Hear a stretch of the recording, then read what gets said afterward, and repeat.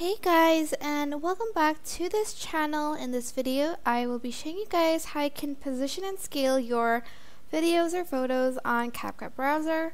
Select the clip, and then after that, for instance, you want to zoom in, you can adjust the scale here, like the size, sorry, not the scale. You can also type in the amount over here. You can also adjust the position here too. We can also just drag it with the mouse and it'll show the position here. And then you can also rotate it here. There's this button, so just press this to rotate it. For instance, you want it to rotate